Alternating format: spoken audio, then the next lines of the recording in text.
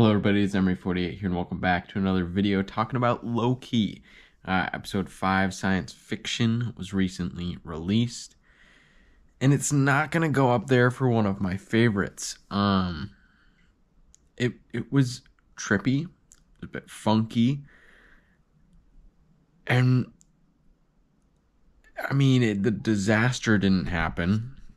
We get put back in place to fix the disaster. And it wasn't difficult. I don't know. It felt like a very odd episode. We reset to before the loom explodes, just at the end there. It was a very funky way of portraying time. The wibbly wobbly concept that is time. And granted, I am a Doctor Who fan, so I blindly accept a lot of random things about time. But the way it was portrayed in this episode, I don't know, didn't click with my brain. Maybe that's a me thing. Could have been really interesting for some people. I wasn't the biggest fan of it. The only real thing in this episode that I enjoyed was seeing where everybody's place on the timeline actually is. That was a really cool concept for me. I think it's really important seeing where these people came from. And I do kind of agree with Loki. I think people should have the choice to decide whether they decide to stay with the TVA or stay at their spot on the timeline or jump between the two if that's an option at all. I think that's important. Not giving them the choice either way.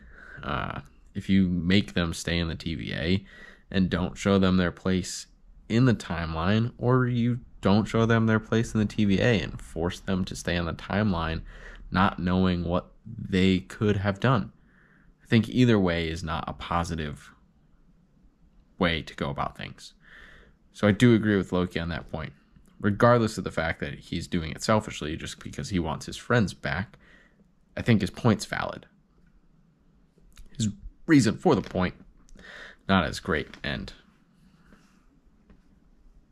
a little self-centered, but that's fine. That was the only real point of the episode that intrigued me. Everything else, it was cool seeing Obi was a writer. Maybe he wrote about this in his science fiction. I don't know.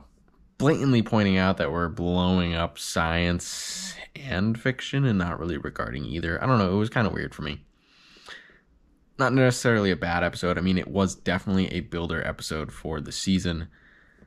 If this was the peak and the end of the season, then it would be a very disappointing finale. But it's not. It's a builder. And to really judge a season, you have to see where it ends, start to finish. I'm just not a big fan of this episode, although I can see why it would be an important one. You can skip this episode, is what I'm trying to say, I guess. There's no way you could skip this episode. It just wasn't one that intrigued me all the way through. It was more on the boring side for me, and I just didn't follow along with the time stuff as much. Let me know your thoughts on episode 5 and the season as a whole down below, especially if you're wrong, or if I'm wrong. Sorry, not if you're wrong. If you disagree with me, please tell me, because I'd love to hear other perspectives on this to see if that gives me a different view on the episode. Because I've really enjoyed the show, so being critical on an episode for me is kind of rare, I feel like, with Loki, because I've enjoyed pretty much every episode up to this point. This one was a lower one for me compared to the regular ones. So, I am looking forward to next week still, obviously. I'd like to see where they grow from this one, where they build off of this. Because now they're back, supposedly, and everybody is their normal character, maybe. Who knows? Interesting progress.